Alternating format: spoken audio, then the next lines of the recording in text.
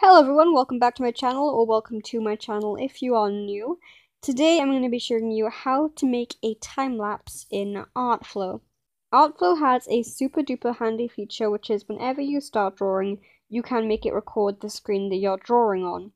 This does not include anything you've done before recording, but it is a really nice feature and really useful to make speed paints with.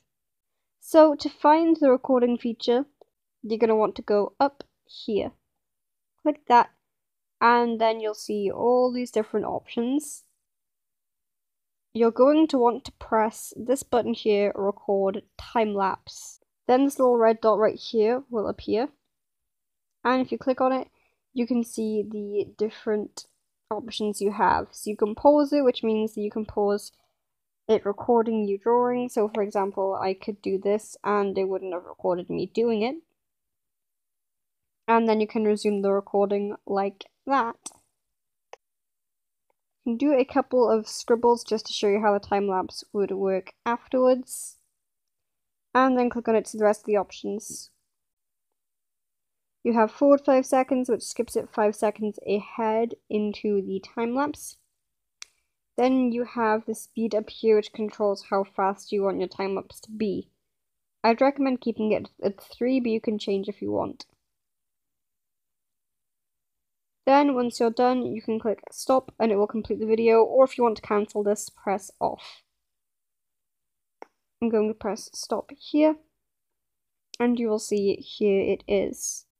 It tells you how long it is, how many frames there are, and what the size of the canvas is. Then, if you want to save the movie, just click save and it will be in your gallery. You'll have to download it first though, so I would go into a downloads area, and then just click save. Once it is saved, you should see it in your gallery, so let's go and have a look. Here is my videos part for the gallery, and you can see right here, this is the video that we just saved.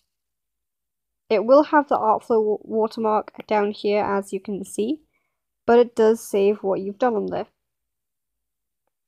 I think this is a super good feature, and I've already used it for one speed paint before if you've seen it, which is the only one that I have done with Artflow so far. It's a good feature, and I recommend playing around with it and seeing how you like the settings to be. Thank you very much for watching, I hope you stay safe, and I'll see you all soon. Bye!